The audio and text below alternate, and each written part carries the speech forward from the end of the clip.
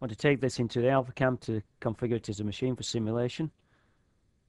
So we export it.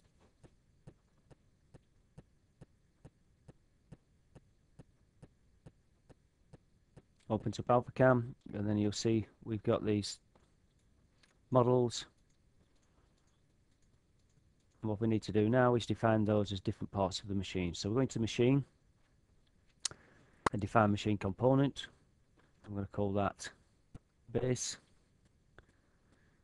It doesn't move anywhere, that's static. Okay, you'll see it's come down here and moved it to being a static component within the machine configuration.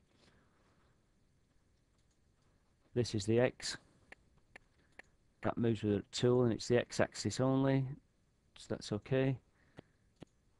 Then we'll do the Y. Movements, that's okay. This is the Z.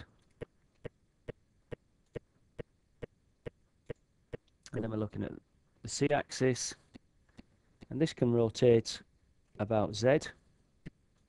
Okay, and then finally we've got the spindle, which I'll just call S. Now that can rotate about Z and X.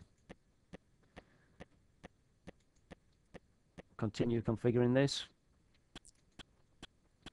This defines how the part or tool rotates. It's actually the tool that's doing all the rotation on this machine. The part remains static. So we've got that X, Y, and Z tick for the tool. On a rotation, it's the tool again. It rotates about X and rotates about Z, which is static on the Y. Let's just have a look on the underside of here. We need to define this as our home position.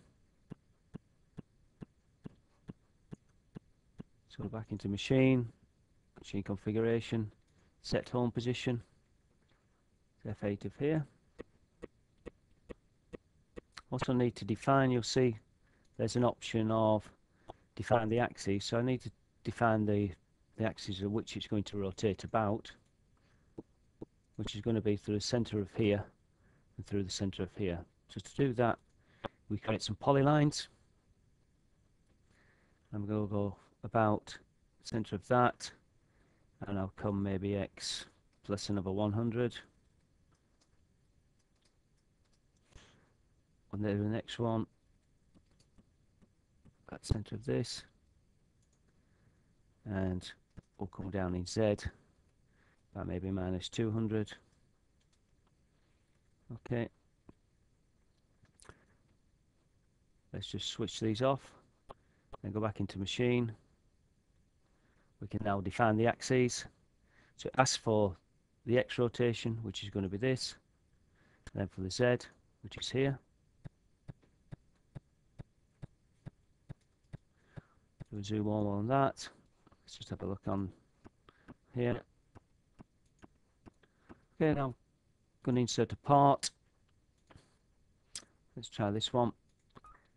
We'll drop that down on 0, 0, 0, and then we'll go into the simulation and see what happens. Okay.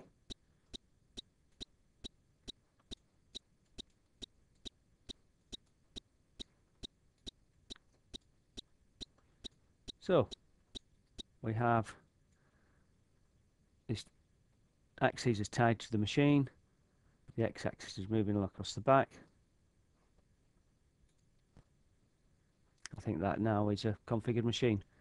We'd have to look next at maybe inserting some rails. We'll just stop that, and we'll be looking at the clamps and fixtures, defining those.